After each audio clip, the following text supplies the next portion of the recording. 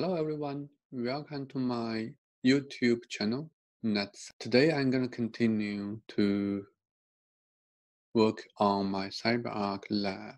So this is my CyberArk lab environment. I have Vault on IP 192.168.2.21 has been set up, and the PVWA, CPM, PSM all installed on one server, 192.168.2.23. I have another PVWA, CPM, PSM second server. The infrastructure for domain controller, email server, Syslog, NTP, CA server, eventually all will be on one DC01, 192.168.2.11. So all those three servers has been set up properly and working fine. So now in today's topic, I'm going to talk about configuring CyberArk to integrate with AD, configuring SMTP, configuring NTP, etc. So let's start with it. Let's log in with CyberArk. Twitter.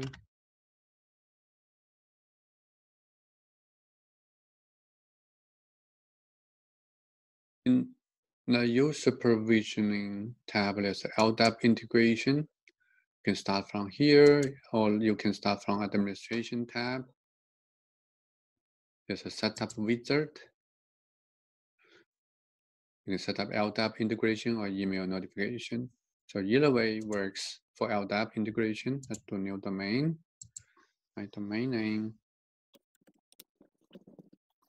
So here, choose using secure connection. That will be our next step. For now, we are not using secure connection. Find the username. We're gonna using administrator.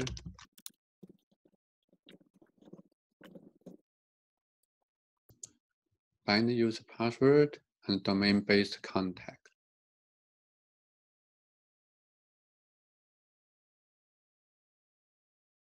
So they found one domain controller, which is exactly what we are having. So choose it, connect. So next step is to create a directory mapping. It depends on your group settings for vault admin, safe managers, auditors, users. So we can start with that, cyber vault admins. So those groups you already defined in your AD account, AD directory. So now you just need to type the name and they will automatically search it for you. You can see the users on this group, auditors, users. So here is a summary for all your settings.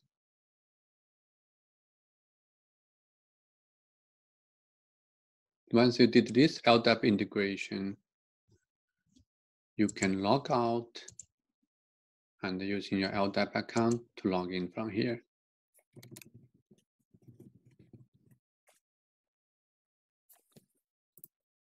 So this is basic LDAP integration setup. Our next step is gonna to do SMTP integration.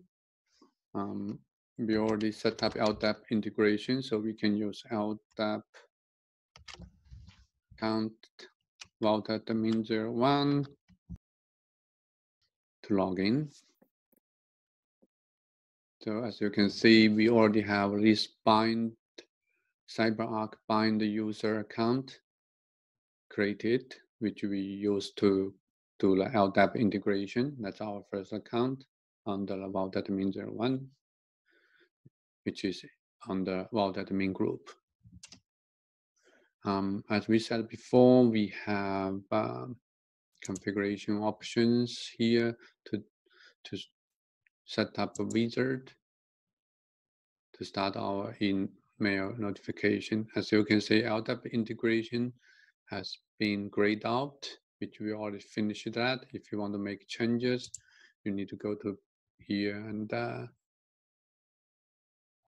for LDAP integration, you can go to the configuration options. There's an LDAP integration here. So you should be able to see your directories, and you should be see all your settings are here. That account and the password. If your bind the user password has been changed, that's a good place to set up these changes.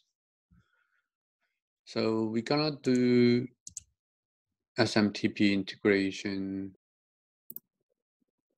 which is email notification.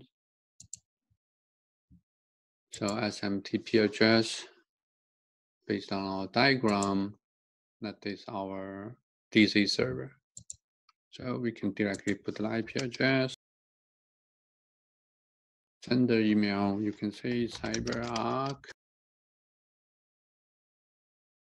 Sender design CyberArk notification. Recipients domains.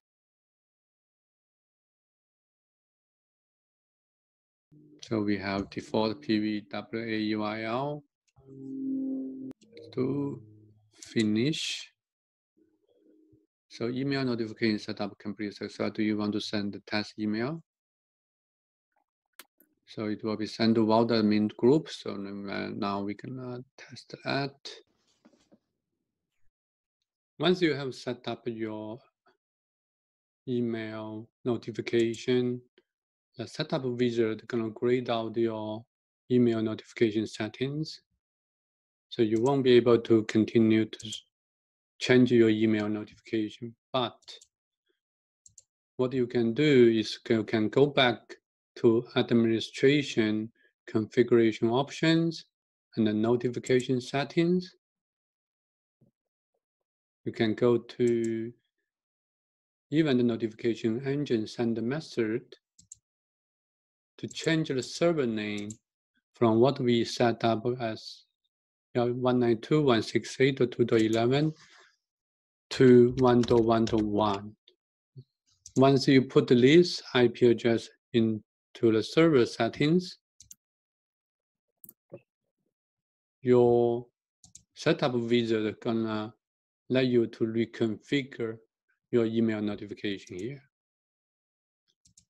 So you can do whatever you need to correct your settings. You can do it from here now. So there's another test email gonna send out. You also can verify that configuration from this setting again. The setting server has changed back to 192.168.2.11. That's basic how you integrate your SMTP server for CyberArk.